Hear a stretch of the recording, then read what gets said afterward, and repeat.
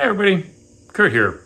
Today I want to show you how you can do plate solving using my ASIAIR and my SkGuider Pro. Wait a minute, Kurt. The SkGuider Pro, that's only a tracking mount. That's not a go-to mount. Yeah, that's right, Kurt. This is a tracker just like the Sky-Watcher StarAdventurer. They're non-go-to mounts. Now, there are tons of videos and other information on how to plate solve with the ASIAIR with go-to mounts, but there's really not much of anything for how to do it with a tracker. I did find one other video on how to plate solve with a star tracker done by Walt from Delta Astronomy, and he's got a great channel. I highly recommend watching it, and I'm going to provide a link in the description section of my video. I am going to show you how to do the polar alignment with a tracking mount as well. Hi, I'm Kurt Zaptello, and you're watching AstroQuest 1.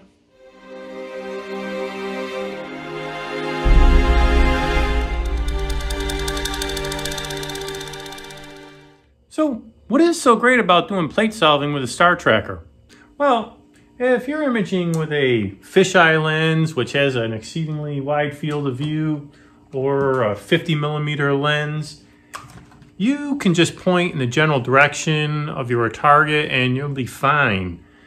But if you are shooting with a 200mm lens or more or greater, boy, you are going to be hunting around for quite a while to find your target. It doesn't look like what it does in the pictures. You might see diagrams or something like that on Stellarium, and you might say, oh, this looks easy enough. I'll just point it there and zip, zip, zip, I'll be right there. Well, forget it. It's going to be very difficult to find, and you're going to be spending a lot of time trying to locate this object. That's where plate solving comes into play, and it'll tell you when you're on the object, because a lot of these objects are so dim, you don't know if you're on it. So let me show you just a couple things you want to do before you go out there in the evening and go try this plate solving and trying to find the object. Okay, before you run out there in the evening, it's a good idea to do a couple of things beforehand. One of them is to get the coordinates of your object, and my target's going to be the North American Nebula, and I click on it and it gives me the coordinates, the RA, and the declination, and then you want to record them. I've already recorded them on a sheet of paper. Now, there's a J2000 and a JNOW. The J2000 is the coordinates based in year 2000. They do change ever so slightly from year to year, and they give you the J2000s, the standard atlas, but there's also JNOW, which is as of today or 2020, and the ASIAIR uses JNOW, so you want to record that one. But even if you use the J2000, it'll be very close, so you might have to tweak it a little bit. But you might as well just use the JNOW because that's what the ASIAIR uses. Now, another thing you can do, or I like to do, is you might want to take a little screenshot of this, because when you do the plate solving, and let's say you're a little bit off, let's say you're down in this area, the plate solving program will actually have some of these targets labeled. You can annotate it, as I'll show you later on when I do it. So you'll have an idea of where you're at, so you'll know if you're close by. But the plate solving will also give you a readout of the coordinates, so you'll know what you have to do as well. And also, this is Stellarium. If you use Telescopius, they use J2000 for their coordinates. Okay, let's see what's next. Okay, so next time you should be hearing from me, I should actually be demonstrating this, and hopefully it'll be tonight, but whoever knows with the weather around here. Hi folks, so I'm doing exactly what I hate doing, and that's doing this video in the middle of the night when you can't see anything, but I'll do my best. So I've already focused it, and now what I'm going to do is do the polar alignment. After that, I will do the plate solving. I'll show you what buttons to press on the iPad, and then I'll come back and show you. Basically, I'm just going to adjust the altitude and azimuth by hand, and I'm going to rotate the whole setup by hand. I'll show you this right along. So here goes. Okay, you're looking at my screen, so you press preview, polar alignment, and it's going to say set up the scope, press the tap button to start it. Now I can just press skip because it's not a go-to mount, and I'm going to rotate. So I just rotated my camera.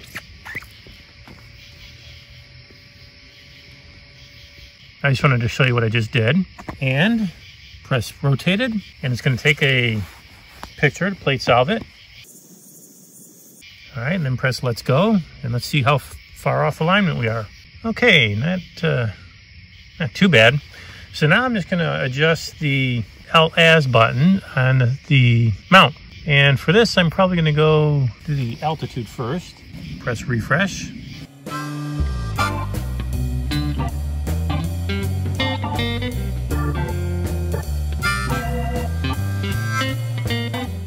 Now I'm getting pretty close here. All right, so I'm within 1 degree. This is good enough for this scope. It's only a 200mm lens on here, but I'll get a little closer. If you had a longer focal length scope, you'd want to be closer in, but this is, man, this is really good. Yeah, if I have my really good go-to mounts, I can get the smiley face. This is harder to get the smiley face on here. All right, I think I just tried to raise it up too, so. All right, I'm gonna call it quits with the polar alignment. So next, I'm gonna start the plate solving. Okay, first off, we turn this off. We gonna press this, confirm. All right, and now we're gonna come over to preview. And the first thing we wanna do is, remember we made the coordinates? We had those coordinates here we laid out already. So we're going to look for the J now, because that's how the ASIAIR plate solves, and that's what it's reading. So we're going to look for something 20 hours for RA and deck 44. That's our goal. So I'm going to move the mount, but now that the polar alignment's done, I'm only going to turn the RA and the declination of my mount now, and I'm going to adjust it so to where close to where the North American Nebula is. So I'm going to point it close to Deneb. I'll show you what I'm doing right now.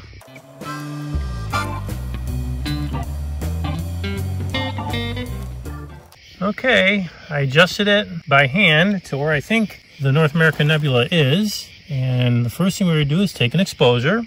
And guess what? You see those stars, how they're sort of kind of wonky? I'll do it again. I'm going to do it again.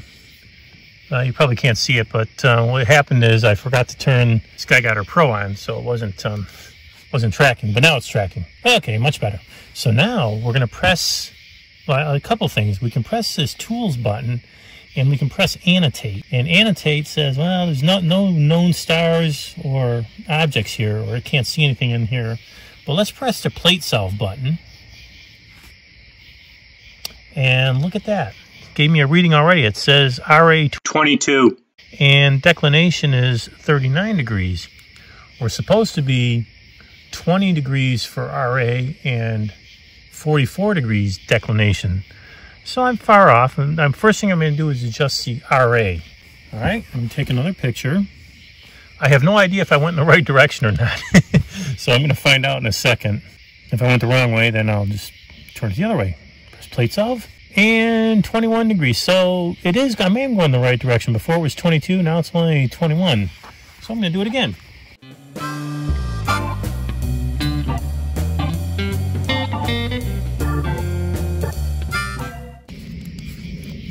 It's 20 hours and 59 minutes, and we're at 21 hours and 7 minutes. So I'm going to leave the RA alone now, and I'm going to go after the deck. So I just moved the declination, and I'm just taking a guess at which way to go. I don't know if I'm going the right way or not, but we'll find out. Press OK, and we'll press Plate Solve. Wow, I think I'm right on there. My God, I am. So I should be in here right now, and I can see it. I know you guys probably can't at all, but it's right in this area down here. Here, I'll do a 10-second exposure, should do it. Or maybe you can see it a little better now if you can see the outline. Here's Mexico, Gulf of Mexico. Here's Mexico, and the Gulf of Mexico's right here. So I want to point it upwards because I want to get the pelican in it. And let me do this annotate right now to see if that's... Oh, there it is. You can see it right there. So it's telling us there's a North American nebula. All right, so I'm going to move it up a little bit. Okay, I'm good. All right, and now the last thing I want to show you. Hold on, I'm going to turn off for a second.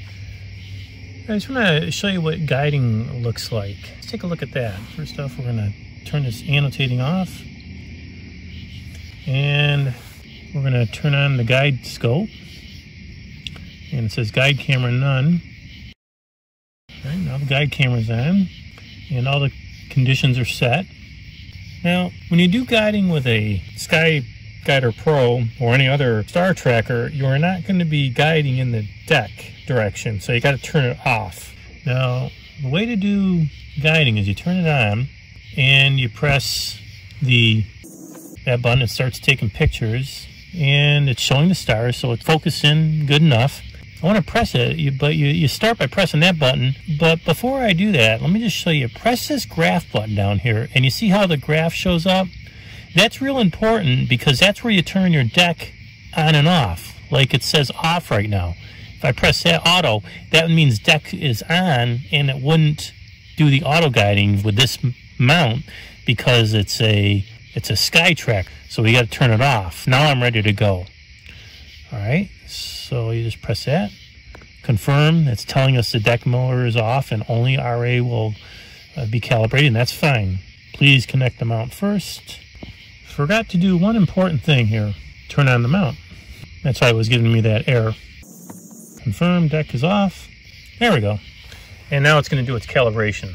So when it's calibrating, you want to have it go a distance of 25, where it says distance up here. That button has to go out to 25, and you usually want to do it optimally about 5 to 10 steps. I'm going to go a little bit longer, but... All right, so the distance is 25 now. Now it's going to start to go down. If it did take a lot of steps, like if it was over 25 or 30 or more steps in order to get to a distance of 25, what you would do is you would raise the calibration. Now, I've got it set for 2,000. You know, you can raise it to 3,000, 4,000, 5,000, 8,000 in order to make it increase the distance. If it does it too quickly, if it went out to 25, a distance of 25 in like 2 steps, you'd want to lower that value. Okay, we're set. We're guiding. Now those numbers will start settling down. I know that they look kind of high right now, but as the night goes on, it goes down.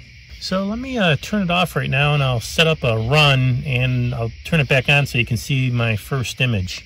Well, I guess I can make this video longer. You can watch what I'm going to do. So I'm going to go over here to Autorun, and I'll press that button. The last thing I did was flats, so change that to NGC 7000, and I'm using the NBZ filter, NBZ, so I'm putting that designation in here. It's done. All right, I'm taking lights, and the exposure I'm going to go 180 seconds, and let's do an hour and a half. Press OK. I'll leave the ASIAIR on. I might shut it off later. And the RA is 1.21. See if take our first image, see what it looks like. I'm going to turn it off now, and I'll come back on when it's completed. Okay, folks, here it comes. And notice the RA and the deck and the guiding and the total here, the numbers really calm down. Ooh, look at that. Wow. All right. That's what I want to see. All the stars are perfect circles. Excellent. Okay. I'm going to let it do its thing. Okay, folks. I think that's all for now. Thanks for tuning in. I hope you learned something, and we'll see you next time.